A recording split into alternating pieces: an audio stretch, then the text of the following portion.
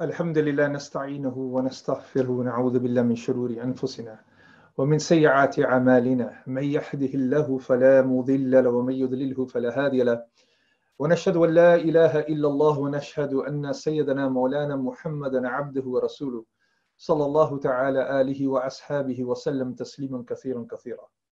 سبحانك لا علم لنا إلا ما علمتنا إنك أنت العليم الحكيم.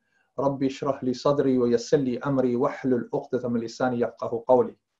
Assalamu alaikum wa rahmatullahi wa barakatuh. And welcome to our prayer on the day of Arafah. So in the UK at the present moment, we're very close to the night of Arafah. So we're not too far away.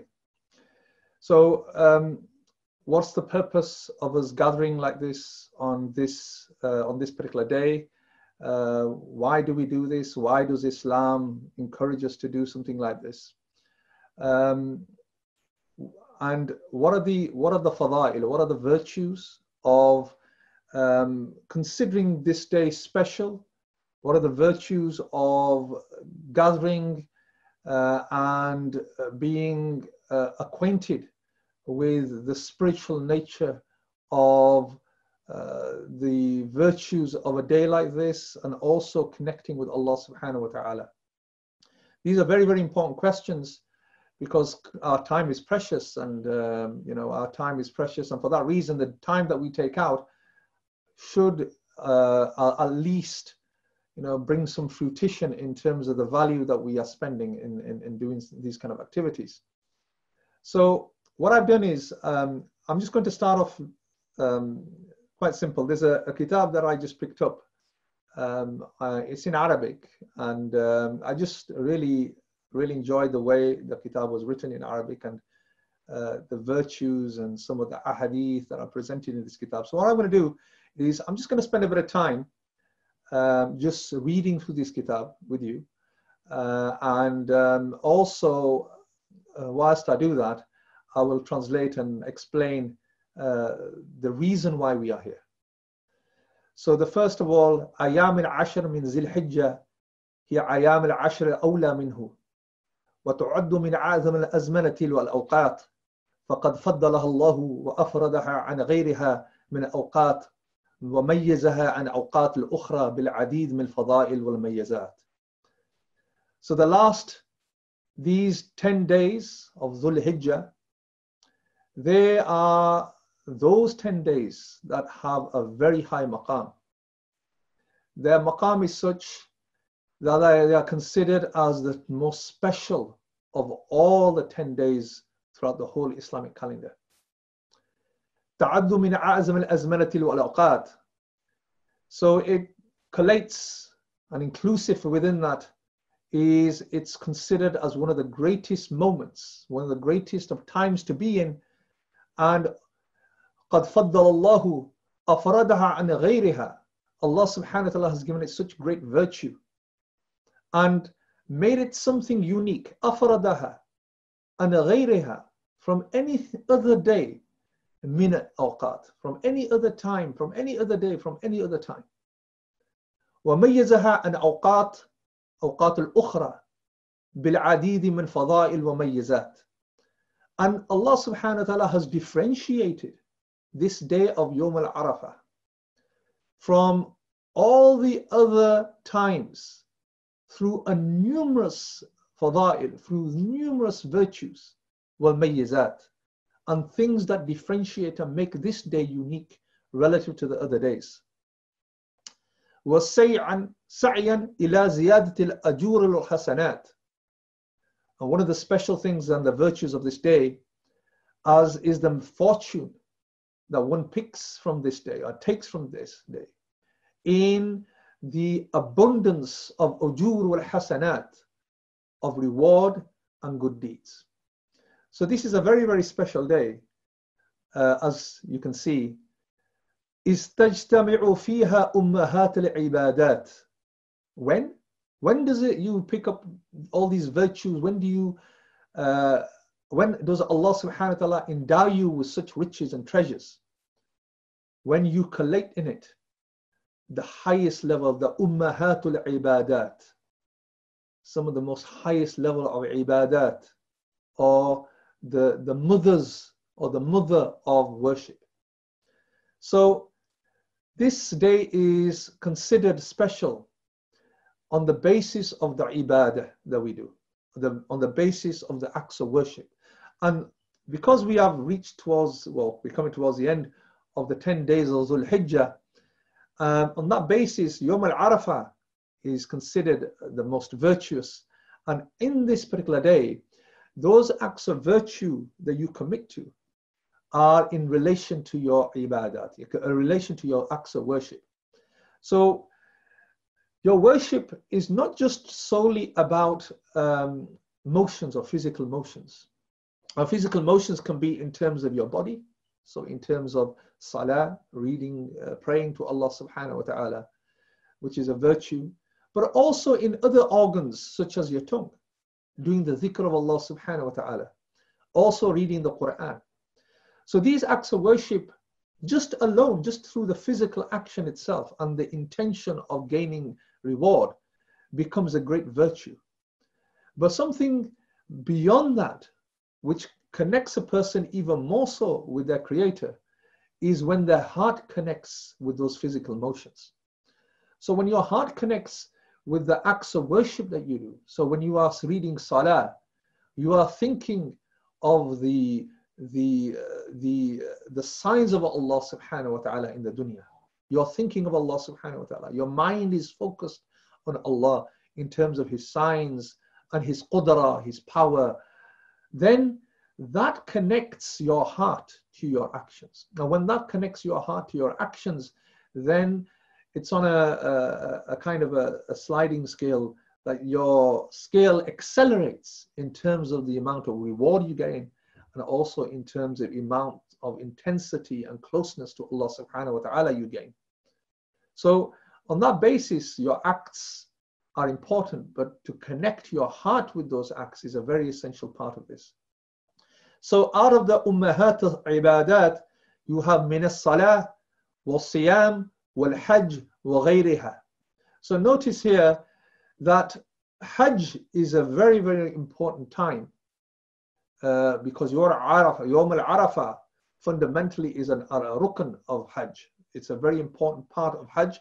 It's an obligation of Hajj, and if you do not do qiyam in Arafah, you do not reach the land of Arafah on this particular day, then your Hajj is not accepted. So for that reason, it's a very important aspect of Hajj.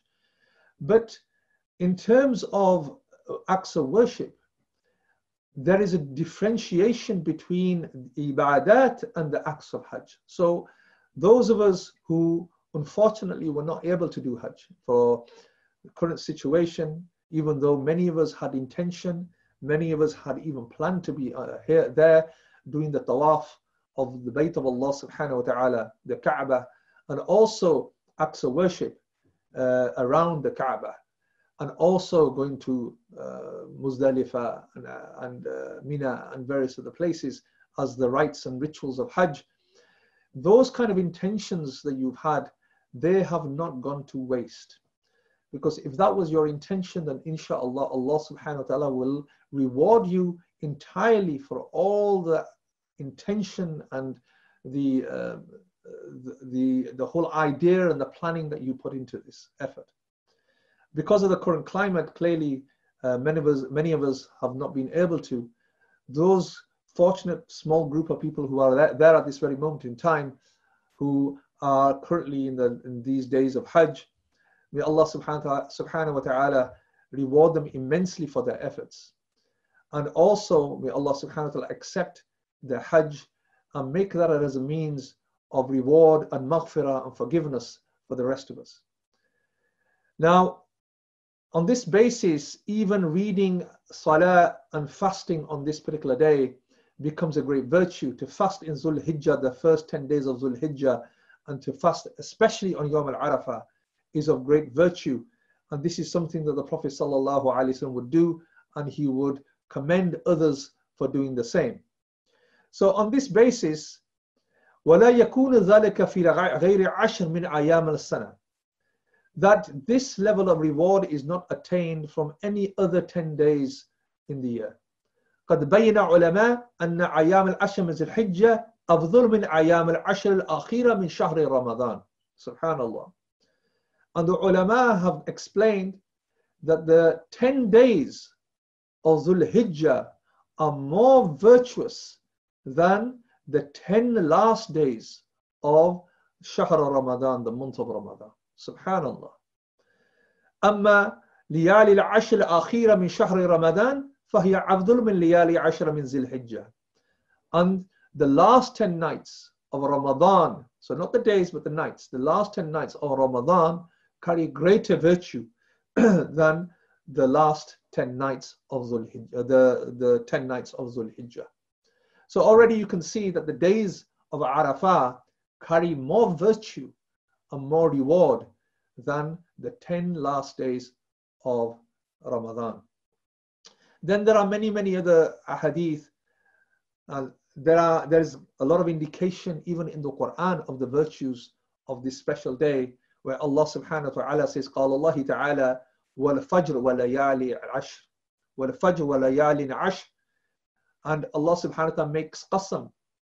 He swears by Fajr, the time of Fajr, and وَلَيَالِ الْعَشْرِ, and the nights, the 10 nights. And these 10 nights are in response to the Ramadan. And some of us even say that these are referring to Dhul-Hijjah.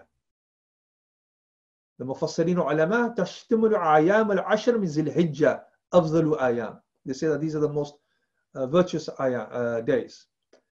Now, further to this, we have also the hadith of the Prophet sallallahu alaihi wasallam, where the Prophet sallallahu alaihi wasallam said, ما من أيام أعظم عند الله ولا أحب عليه من عملي فيهن من هذه الأيام العشر أو عشر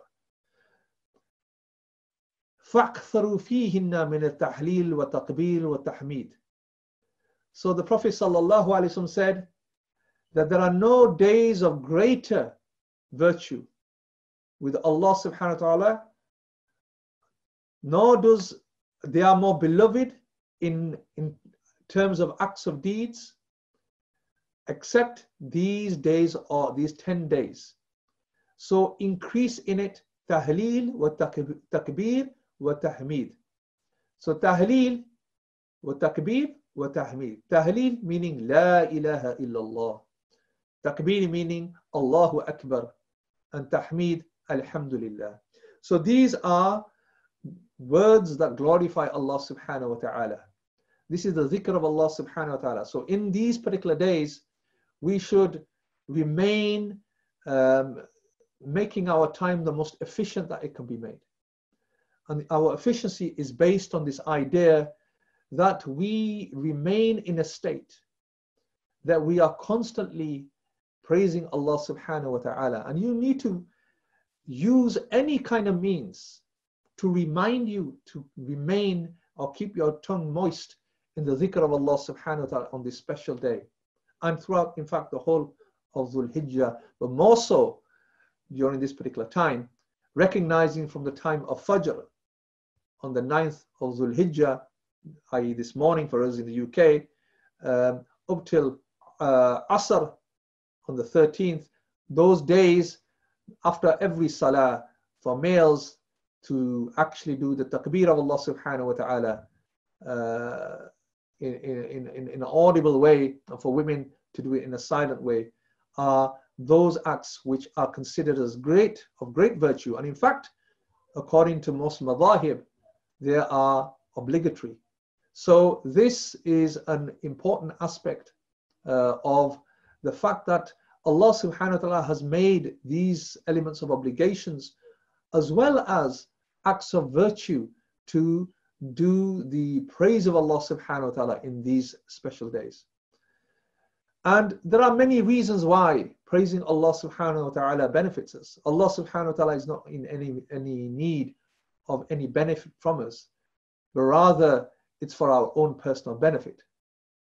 So on this basis, أَلَا بِذِكْرِ اللَّهِ تَتْمَعِنَّ الْقُلُوبِ, that truly only, behold, with the dhikr of Allah subhanahu wa ta'ala do hearts feel contentment. And it's through this contentment because the dhikr of Allah, the praising of Allah subhanahu wa ta'ala, is a way of cleansing the heart. So just like you would have somebody who has a car and they drive around in their special car. If your car is something which is of very little value, then most people who have cars of very little value are less likely to take great care of them. It's not considered as a prized possession. They're more likely to be less cautious on the road. And if there's the odd scratch here and there, then they will pay less heed to actually ensuring that the scratch is removed or the dirt is removed from the car. So if you think of the car as your heart, your qalb, so on that basis, if your heart is in such a state that it's no different to an inexpensive car, a car which has very little value, then even when you get scratch marks on the surface of the body of the car and you get those scratch marks or those black dots on your heart, then it doesn't have as much an impact on you. And as time goes on, you don't have remorse, you continue, become insensitized. And as a result of this insensitivity, you gain more and more dots on the hearts. Then Allah subhanahu wa ta'ala says, كَلَّا بَلْ رَانَ عَلَىٰ قُلُوبِهِمْ مَا كَانُوا يَكْسِبُونَ.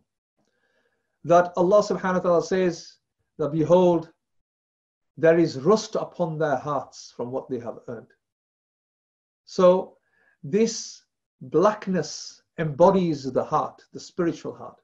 And as a result of this, the heart becomes black and summun bukmun umyun fahum la yarji'un. They become deaf, dumb and blind, and there is no return for them.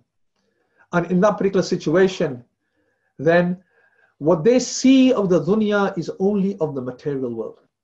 What they see of the dunya is only what the physical eyes can see, only what the nose can smell physically, only what the ears can hear, only what the hands can feel, only what temperatures can be sensed. That's the limit to what they are able to visualize of the immense beauty and the treasures of the dunya that Allah subhanahu wa ta'ala has created. Whereas those whose hearts are open and there has been an element of cleansing that's been happening to their hearts, their basira, their vision opens. They see beyond the physical and they enter the domain of the spiritual world. What does that mean? That means that when they see those things that we take for granted, even something that people just see an abundance of around them, but yet they don't appreciate the value in this because their hearts are closed. So when a person walks and he sees a flower or a leaf, just on something as basic or considered as basic as that, that person's heart connects with Allah. Just on seeing something as simple as this, the heart connects with Allah subhanahu wa ta'ala, and the first thing that enters the heart and the first thing that comes on their tongue is this, the tahleel, la ilaha illallah, the tahmeed, alhamdulillah, and the takbir, Allahu Akbar.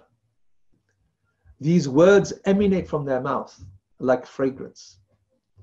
And these words reach the arsh of Allah subhanahu wa ta'ala. And that connection with the heart becomes even greater and much more magnified. So on this particular day,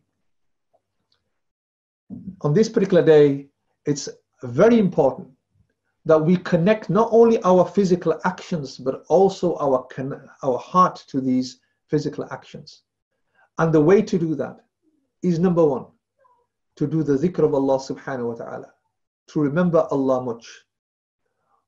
And it's يَذْكُرُ اسْمَ اللَّهِ فِي أَيَّامِ الْمَعْلُومَاتِ. Remember Allah's names in these special days, these known days. Remember Allah subhanahu wa ta'ala. Connect with Allah subhanahu wa ta'ala. So if one does this, then what you will see is the true fruits of that connection.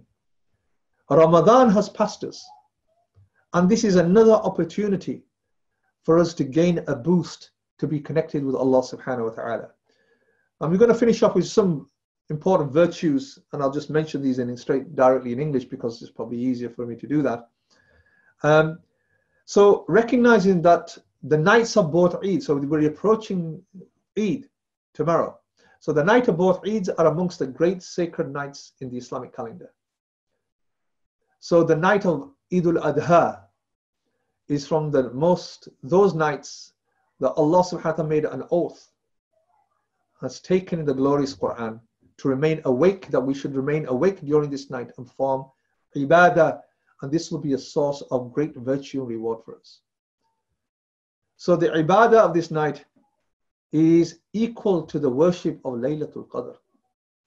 So the ibadah of this particular night, which is the most special night, of Dhul-Hijjah, is equivalent to the night of Laylatul Qadr in terms of its ibadah.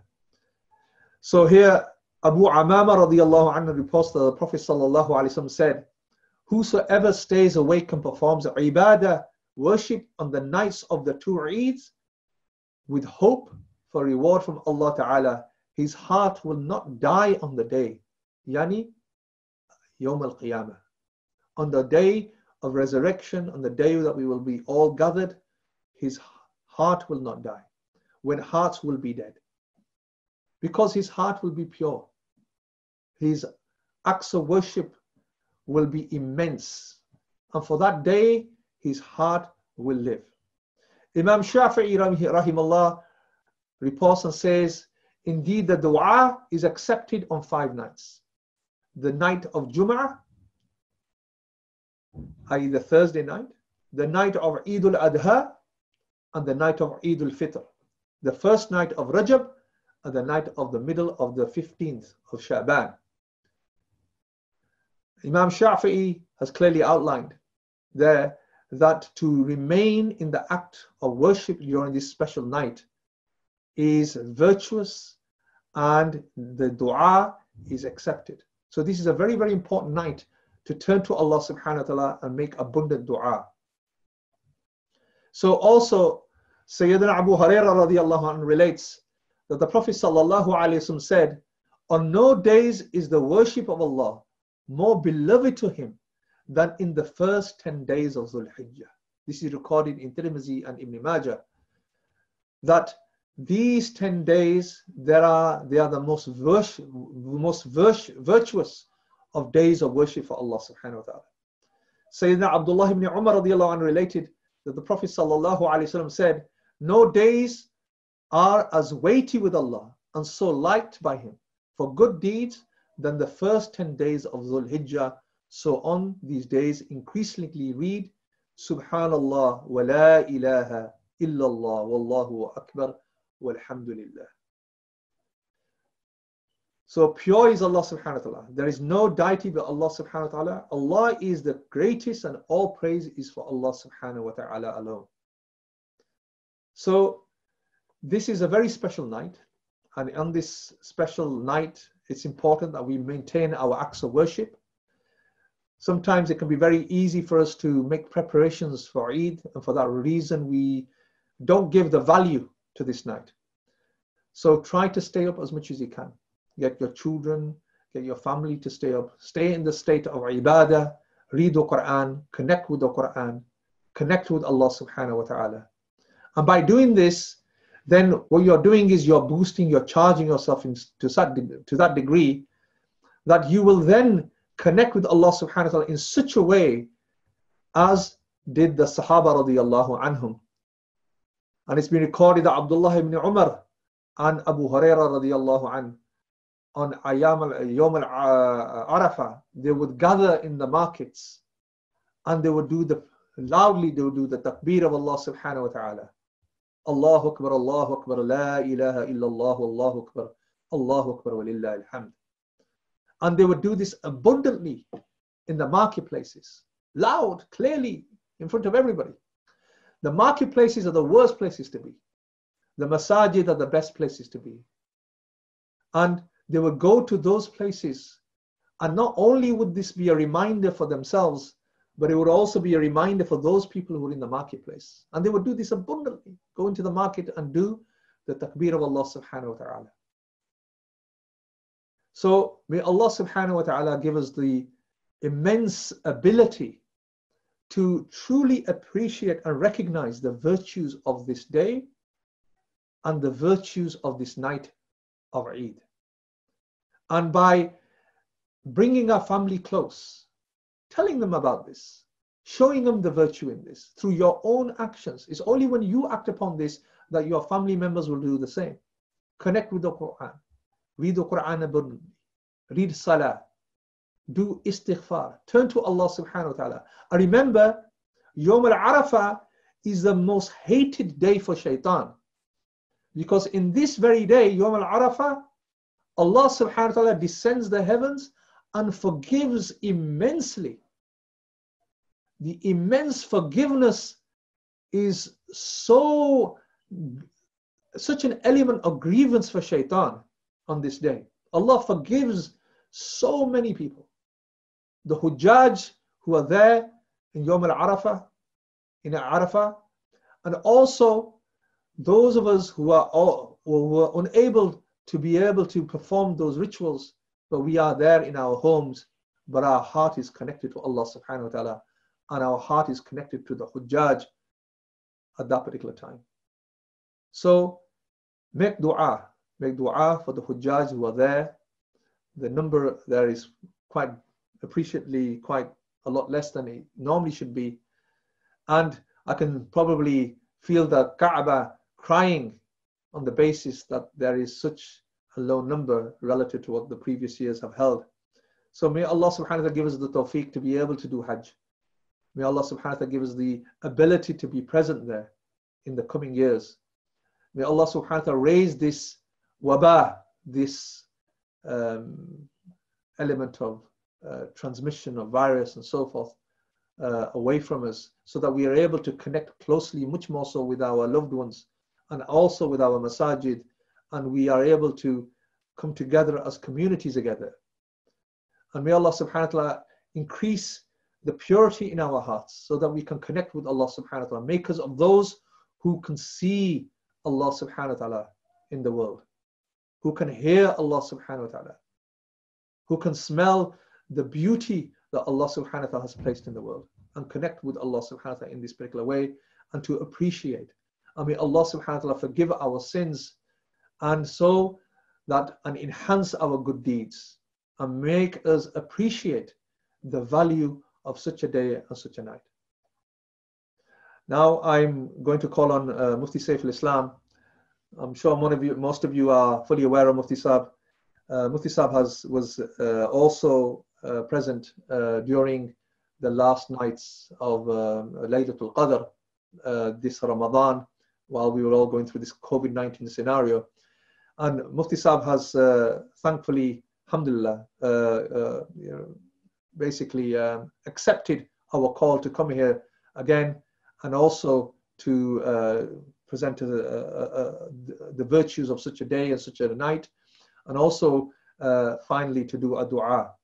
So let's just also recognize that we are very grateful to Allah subhanahu wa ta'ala regarding the ulama that we have, who clearly can guide us towards Allah, and also gain and give us that ability to charge ourselves spiritually to connect with Allah subhanahu wa ta'ala.